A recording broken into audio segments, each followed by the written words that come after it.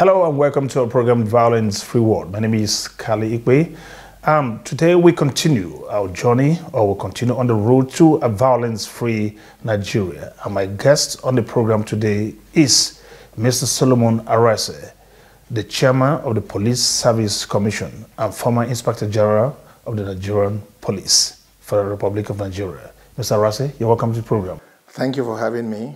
Okay, we're going to delve straight back into the conversation, but first we're going to take this special report. Hang on, we'll be right back.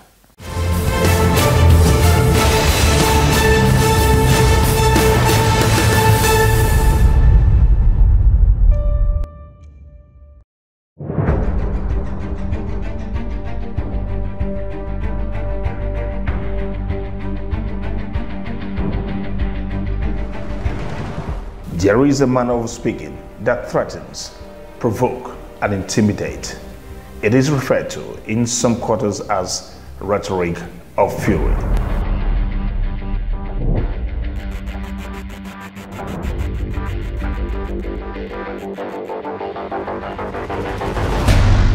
Certain individuals vexed on some issues sometimes resort to this manner of expression to vent frustration with a view to drawing attention to their plight and ultimately getting justice.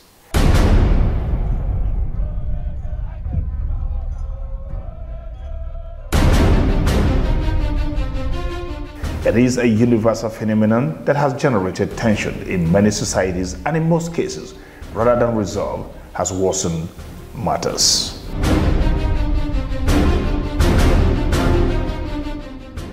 Rhetoric of fury has led nations to war, pitched partners irreversibly against each other, divided nations, and obliterated multinational corporations.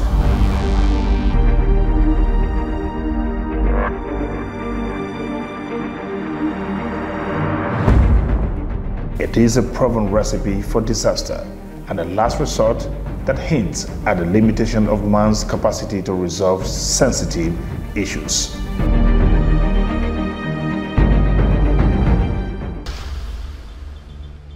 Tense moments in the course of Nigeria's journey through nationhood can be largely attributed to tough stances and uncompromising remarks by various opinion leaders.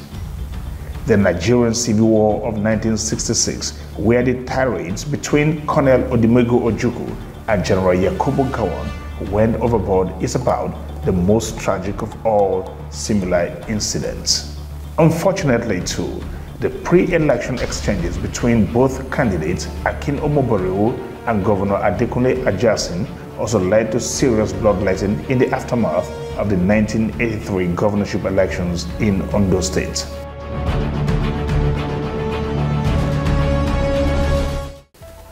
Also, the 1993 June 12 elections and the subsequent annulment had in tow an uncompromising stance for the presumed winner, MKO Abiola, and a counter-attitude by then head of state, General Sani Abacha, that eventually left Nigeria in a dire strait. The concerns, therefore, that follow recent tough exchanges between political actors in the mode of Festus Keyamo versus Dele Momodu, Governor Samuel Otom versus former Vice President Atiku Abubakar, and Femi Fani-Kayode versus Dine Malaya are understandable. Finally, preserving Nigeria's sovereignty and keeping the country violence-free require the constructive deployment of dialogue as against tough stances via pronouncement that speaks more to sentiments and ego rather than reason.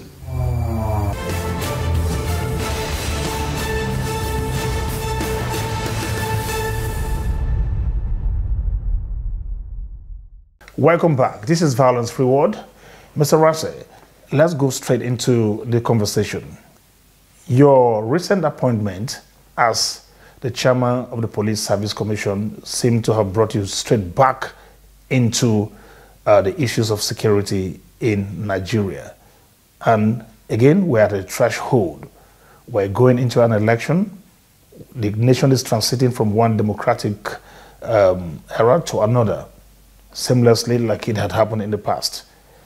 Suddenly, we're having issues, a lot of issues that seem to threaten the very basis of our existence. How worried are you that all of this is happening at this moment and just now that you're coming in? Thank you very much, Kali. Our elections through the years, from the First Republic to the new democratic experience we've had since 1999, the issues have always been the same. There's always this palpable fear whenever we are going to have elections. And elections are segmented into three phases. One, before the elections, the phase we are now, where people have to campaign, traverse across the length and breadth of the country. Sometimes they say things that could hurt the other opponents, that could cause, some disquiet in the system. Then the second phase is when the election proper will come. Then the last phase is when the results, they start rolling in. And it's always been like that. But my own take is that it's a phase. And we shouldn't be afraid. We shouldn't be scared. The elections will come and go. And, Nigerians will have their lives back. I don't envisage any violence as it were. It has always been like that. If you watch, most of our elections, there's what most of the security people, they do before the elections. They call it political intelligence, where you monitor the trends and patterns of, political campaigns across, the 6 geopolitical zone, to be able to actually gauge, what are those issues, those centrifugal forces, that tends to, tear us apart. But when the elections come, it's always usually seamless, and that has always been the pattern. And though there will be pockets of violence here and there, but I don't envisage that it's going to be something that, will threaten the very foundation of our existence. Okay. The tension around the elections are perhaps worsened by the prevalence of a culture of terrorism in the form of banditry, kidnapping. I recall that where you were the police commissioner at Akwa Ibom, you had worked on a framework, on a kind of protocol that catered to kidnapping, particularly. Now, from your observations, while you were out of power, where you were away from government, can you see us still being on that path to which you had prescribed? I know you did that. Then you went on to become the Inspector General of Police, meaning that there was an opportunity for that to be strengthened or to be consolidated, which would have happened. And it is a system, as it were. Had it been reversed? Do you see that still helping us? What are you observing? Well, you see, the problem with governance in this country is that there are no sustainability of policies, both at the federal and the subnational levels. So you see everybody who comes up, who is thrown into power. You start coming up with different, policies, and where you are trying to leave the other ones alone. Dealing with issues of internal security disorder was very, very easy for me. My own approach was that you cannot deal with issues of crime and criminality with the limited number of police officers that we have. The total strength of all our security forces in the country is about 700 and something. If you put the Army, put the Air Force, put the Navy, put the Nigerian Police, put the DSS, everybody together, we're about 700 and something. Less than 1 million. Yes, which means that, it will be practically impossible for you. Policing is about 2 fundamental things: visibility and dominance of the security space. Those 2 things are very, very critical. And you alluded to Akwa Ibom. Akwa Ibom, was becoming a Hobbesian state where might was right. Everybody was scared. They were even kidnapping people in churches. And the strategy was very, very easy. Can we win the hearts and minds of the people? As you now rely on community partnership in dealing with issues of internal security. Can you now put that side by side with, police visibility by having, man-material mix, where you have, it was very easy in Akwa Ibom, because Akwa Ibom, if you see the way Akwa Ibom is located, so if you deploy your assets, at strategic locations, anybody who is coming into the town will know that, before you do anything, it may not take time for you to be arrested. And no criminal wants to be arrested anyway. You want to commit crime and run away. But when you know that the structure that on ground is such that if you commit a crime, there are going to be consequences. It's a form of deterrent. And when I became the Inspector General of Police, I came from an intelligence background. I was the head of the Intelligence Bureau. And my own thing was very, very simple, that in every part of the world that I've been to, it is intelligence that drives police operations. So we're talking about trends and patterns of crime. So with trends and patterns of crime, you can crime map a country. So you know what are the prevalent, crimes in the various geopolitical zone.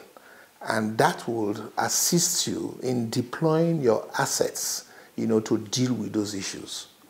Any country that abandons intelligence in dealing with internal security, can never succeed. I always give example of the United Kingdom and Wales. Across that space, you have close to about 5 million CCTV cameras, dotted all over the place. So you cannot traverse anywhere in the United Kingdom, twice without you being captured, being pulled into their systems. And how many men do they have? It is not the physical security that we're talking about. We are talking about also introducing technology into dealing with issues of internal security disorders. And that is what other countries have done. And I think that is one area where we think we should be looking at, going forward to deal with these issues of internal security disorders. Well, that relates, that brings me to the question I was even going to ask. You've even answered them.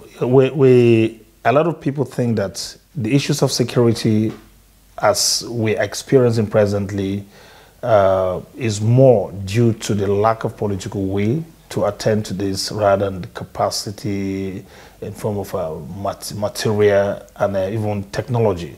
Because you know about this. You probably even tried to put it, to practicalize it while you were at Akwa Ibom and even when you became Inspector General of Police. We are not so poor not to be able to afford all of this. You're doing checks. People pass. How many people can you physically check? You understand? It becomes a random issue most of the times. So this political will thing, how long can we keep dealing with this? Can we say enough is enough? Well, that is a very good question.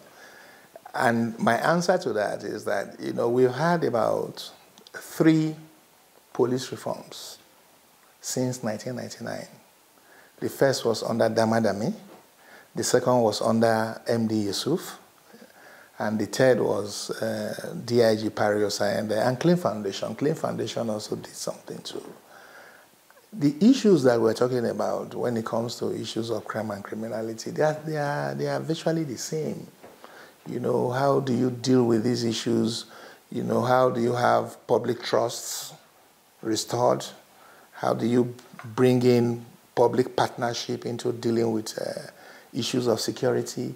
How do you ensure that training and retraining to sharpen the capacities of the policemen you have is such? The whole thing, they are there in the public domain, but I will agree with you that we've not been able to really harness them, into addressing the issues. That is where the political will comes in from. The Damadami report actually came out with a white paper, and I was the secretary of that committee.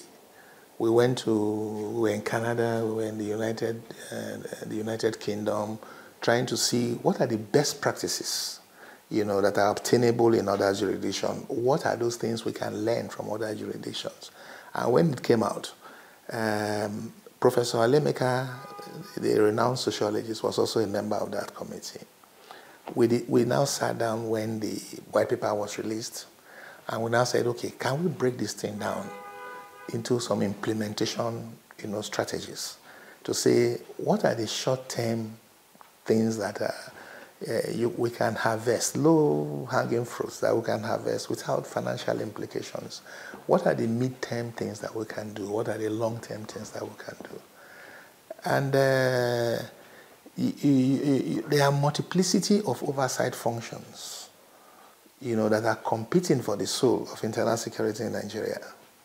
The ministry is there.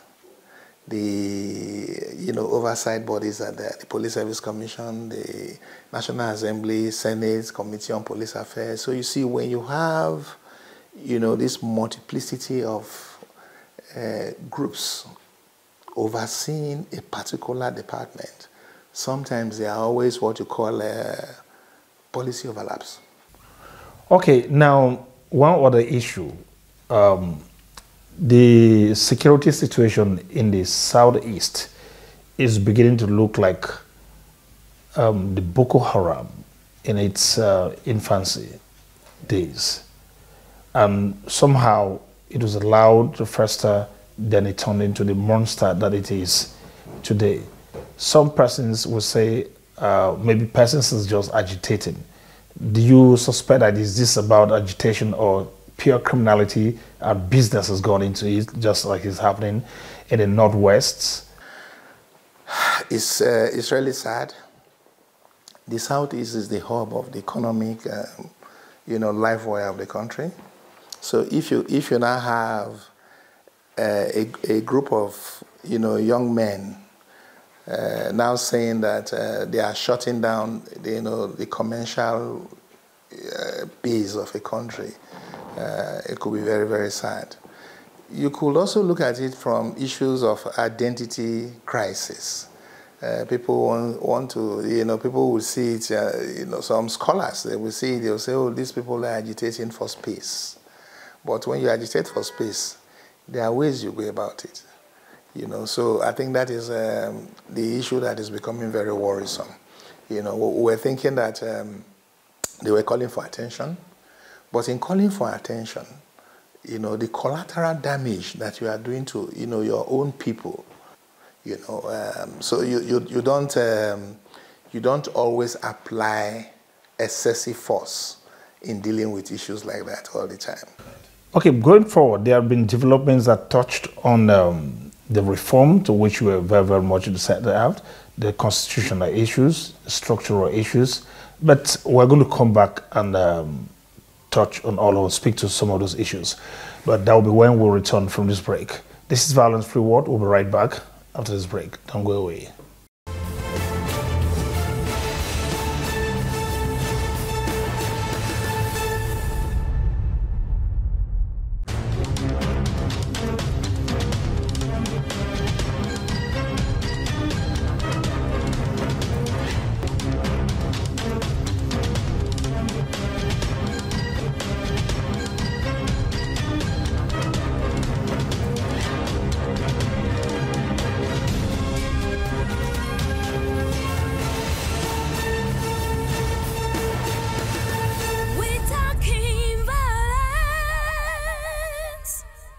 Welcome back. This is Violence Free World. I'm still here with Mr. Solomon Arase, Chairman of the Police Service Commission and former Inspector General of Police.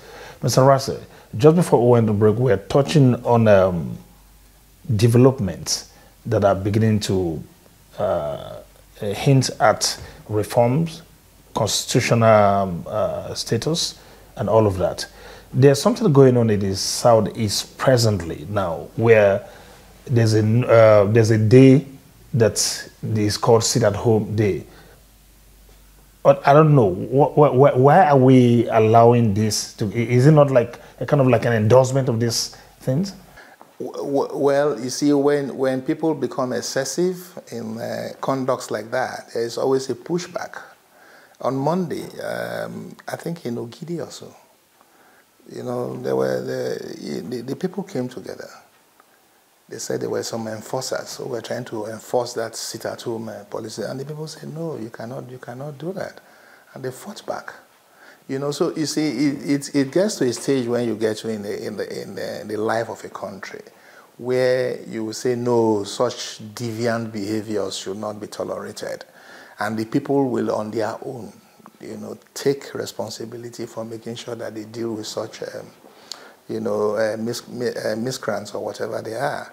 And we're actually getting there. When I read what happened in Ogidi on Monday, you know, it was a bit relieving, because if you even watch our law enforcement organizations, they are overstretched. You know, the military is virtually in about 32 states in the federation. Then you come and think about them being in the front lines. Then you see the police too. They are thinking about managing elections. They are also thinking about managing crime. So you see, it's taking a lot of toll on them, and even their mental health sometimes, you know, is something that we are not looking at. But there's also been this practice or this culture that's now fast spreading. If it's not virtually in all the states of the Federation, there are security outfits like the Ebubegu, Amotekun, everywhere now. Does it strike you like this is a precursor to this much agitated state police, for whose time it seemed like had come, which closely relates to the reforms that we're talking about and the constitutional issues too? How do you situate this? Well, my response to that question would be, how were our, you know, traditional communities, how were they policed before we had, you know, formal policing system? They were policed. Vigilante style. Yes. And that is why, you know, the age groups in those days, they protect markets, they protect roads. You know, they were a semblance of, you know, policing in our traditional African society. And that they were in the, you know, the Emir's palace, the Oba's palace, and all those type of things. The missing link is that we have not been able to marry the traditional policing system with our modern policing system. And we should? Oh, we should, you know. Policing is local. Maybe in your community in those days, nobody can drive into your community without somebody, you know, knowing that a stranger has come in there. So which means that everybody, all of us, in those various communities, we were very, very active. And even in, you know, the traditional, the old British Empire, that is how policing started. So if we now start having this multiplicity, you know, of security, these things, while they are good, they should be subsumed under the policing system that's the original policing system we have. Okay, we're just looking at desperate situations. They say sometimes calls for desperate measures. Desperate measures. One time the governor of Benue State and even Taraba State had called for people to be allowed to bear arms, since the federal government seemed like not being able to provide for everyone, to protect everyone. And that became quite controversial. People have been talking about it. I'd like you to speak to this issue too. Yes, you know, desperation, just as you have said, you know, can lead you to taking. That is why I said we must sit together as a people and say what national security architecture we want to have in place. You get what I'm saying? Yes. So if there is this, you know, synergy between the subnational and the national, some of these, you know, the governors. Okay, let me also tell you too that the Security Council, the National Security Council, they usually meet, you know, intermittently, especially when they want to appoint an IG, is in the Constitution. All the governors are members. The IG is member. Chairman Police Service Commission is member. Maybe if they have a way of convoking that one at least every quarter, so that the various governors will have a sense of belonging. They can always ventilate their worries, in such, a forum. Maybe it will ameliorate what we're talking about. Just your word of advice as we go to young people, especially looking to violence as a way out, especially when they see people who get involved with this, sometimes getting rewarded instead of being punished. There must be consequences for crime. Yes. So your word of advice to these young people. I will want to appeal to the young ones out there that, you see, when you allow yourself to be used for the actualization of other people's dreams in such a negative way, you are doing a very big disservice to yourself and to the country. Violence is not a panacea to, problems. All of us will have problems, and we all try to struggle to make sure that, we are able to eke out a living. So I want to appeal to all the young men there. Whenever these guys, they call you out to come and, become destructive, you should also think that they have most of their children in the Ivy League schools, who are out there, doing their own thing too. So don't allow yourself to be used. There's always many tomorrows. All right, Mr. Arase, I think that's a very good point to leave it at this point of us. Thank you very much for obliging me. Thank you. All right. I have been speaking with Mr. Solomon Arase, the chairman of the Police Service Commission and the former Inspector General of Police, the Federal Republic of Nigeria. That's been our offering today. Same time next week. Promises much more if you endeavor to be here. Until then, please remember to remain on the road to a violence-free Nigeria. Once again, thank you for watching.